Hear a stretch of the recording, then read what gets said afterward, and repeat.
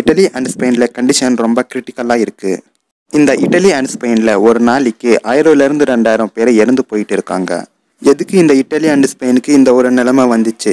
இதே நிலைமை இந்தியாவுக்கு வந்தால் என்ன ஆகும்? இதை பற்றி இந்த வீடியோவில் தெரிஞ்சுப்போம். வீடியோவை ஸ்கிப் பண்ணாமல் எண்டு வரைக்கும் பாருங்கள்.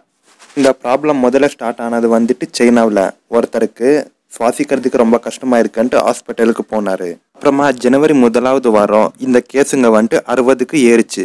வெறும் ஒரே மாதத்துலேயே சேம் ப்ராப்ளம் இருக்கிற கேசஸ் ரொம்ப அதிகமாச்சு. ஜனவரி 2வது வாரத்தில் 60 வயசு இருக்கிற ஒருத்தர் இறந்து போனார். ஆனால் சைனாவுக்கு எதனால் இறந்து போனாங்க, எதுக்கு இவ்வளோ பேர் ஹாஸ்பிட்டலில் சேர்ந்துருக்காங்கன்ட்டு ஒன்றுமே புரியல. ஃபஸ்ட்டு இந்த சீ ஃபுட் சாப்பிட்டதுனால இந்த ஒரு நோய் வந்திருக்கலான்ட்டு நினச்சாங்க. இந்த நோய் ஒருத்தர்லேருந்து இன்னொருத்தருக்கு பரவான்ட்டு தெரியல. இது ஒருத்தர்லேருந்து இன்னொருத்தருக்கு பரவான்ட்டு தெரிஞ்சுக்கிட்ட சைனா WHO அவங்களுக்கு இன்ஃபார்ம் பண்ணாங்க. அப்புறமா பார்த்தீங்கன்னா இது கொரோனா வைரஸ் கண்டுபிடிச்சாங்க. இந்த நோய் எங்கே ஸ்டார்ட் ஆச்சோ அந்த ஏரியா மொத்தமாக லாக்டவுன் பண்ணாங்க.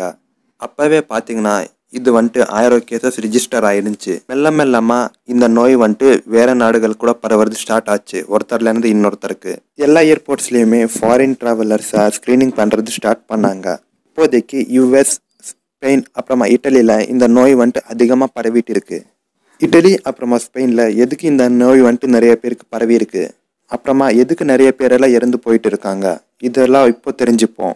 சைனாவில் 82,000 பேருக்கு இந்த நோய் பரவினா இதில் 3200 பேர் இறந்து போனாங்க.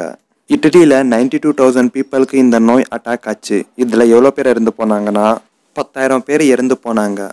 இட்டலியில் இந்த அதிகம் பட்சம் இருக்கிறதுக்கு காரணம் என்னன்னா, இந்த இட்டலி அண்ட் ஸ்பெயினில் வயசானவங்க ரொம்ப பேர் இருக்காங்க. வயசானவங்களுக்கு நோய் எதிர்ப்பு சக்தி கொஞ்சம் கம்மியாக இருக்கும். அதனால நிறைய பேர் இறந்து போகிறாங்க. இறந்து போனவங்கள நிறைய பேருக்கு ஆல்ரெடி டயாபெட்டிஸ் அப்புறமா ஹார்ட் ப்ராப்ளம்ஸ் இருக்கிறவங்க. இதனால தான் இட்டலியில் நிறைய பேர் இறந்து போயிட்டு இருக்காங்க. இட்டலியில் இறந்து போனவங்க எல்லாருடைய வயசு பார்த்தீங்கன்னா 65க்கு அதிகமாக தான் ஆயிருக்கு. இப்போது இதே நிலைமை நம்ம இந்தியாவுக்கு வந்தால் என்ன ஆகும்? இந்தியாவில் 65 வயசுக்கு அதிகமாக இருக்கிறவங்க கிட்டத்தட்ட 8 கோடி பேர் இருக்காங்க. இட்டலியில் பார்த்தீங்கன்னா ஒவ்வொரு 1000 பேருக்கு 4 டாக்டர் இருக்காங்க. ஆனால் இந்தியாவில் ஒரு 1000 பேருக்கு வெறும் ஒரு டாக்டர் மட்டும்தான் இருக்காங்க. சைனாவுக்கு அப்புறமா நிறைய கேசஸ் ரிஜிஸ்டர் ஆனது சவுத் கொரியா.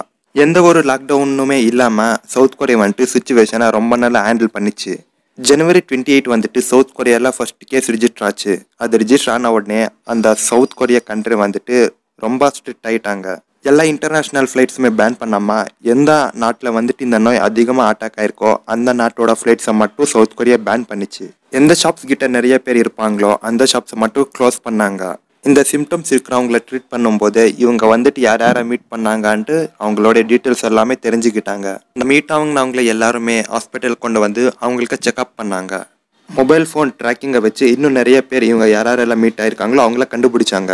மொத்தமாக 3,50,000 பேருக்கு டெஸ்ட் பண்ணாங்க. இதில் 9,000 பேருக்கு பாசிட்டிவ் வந்துச்சு. 50% ரெக்கவர் ஆகிட்டாங்க. ஹாங்காங் அப்புறமா சிங்கப்பூர் சேம் இதே ஃபார்முலாவை தான் ஃபாலோ பண்ணிச்சு. இந்தியாவில் பார்த்தீங்கன்னா ஜனவரி 30 ஃபர்ஸ்ட் கேஸ் ரிஜிஸ்டர் ஆச்சு. ஏர்போர்ட்ஸ் கிட்ட ஸ்க்ரீனிங் ஸ்டார்ட் பண்ணாங்க. ஸ்க்ரீனிங் ஸ்டார்ட் பண்ண உடனே இந்த நோய் இருக்கான்ட்டு கண்டுபிடிக்கவே முடியாது. 14 நாள் கழிச்சு தான் இந்த நோய் இருக்கான்ட்டு அந்த சிம்டம்ஸே தெரியும். இட்டலியில் சுச்சுவேஷன் ரொம்ப கிரிட்டிக்கலான பிறகு இந்தியாவில் லாக்டவுன் பண்ணுறது ஸ்டார்ட் பண்ணாங்க. ஆனால் அப்போவே நிறைய பேர் யூரோப்லேருந்து சைனாலேருந்து இந்தியாவுக்கு வந்திருந்தாங்க. இட்டலி மாதிரியான சுச்சுவேஷன் இந்தியாவுக்கு வந்தால் கண்ட்ரோல் பண்ணது ரொம்ப கஷ்டம். இட்டலி நாடு ஹெல்த் கேர் சிஸ்டமில் ரேங்கிங்கில் 2வது இடத்துல இருக்குது. ஆனாலுமே நிறைய பேரை காப்பாற்றுறதுக்கு முடியல. ஹெல்த் கேர் சிஸ்டமில் இந்தியா 145வது ரேங்க்கில் இருக்குது. இந்தியாவுக்கு இட்டலி மாதிரியான ஒரு சுச்சுவேஷன் வந்தால் எப்படி ஹேண்டில் பண்ணோன்ட்டு கவர்மெண்ட்டுக்கு தான் தெரியணும்.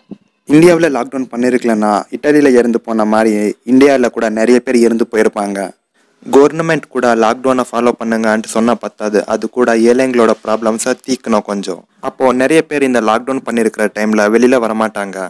இந்த வீடியோ இவ்வளோ தான். என்னோட எக்ஸ்ப்ளனேஷன் உங்களுக்கு புரிஞ்சிருந்தா வீடியோவை லைக் பண்ணி சேனலை சப்ஸ்கிரைப் பண்ணிக்கோங்க. அப்படியே இந்த வீடியோவை உங்கள் ஃப்ரெண்ட்ஸ் அண்ட் ஃபேமிலி மெம்பர்ஸ் கூட ஷேர் பண்ணுங்கள்.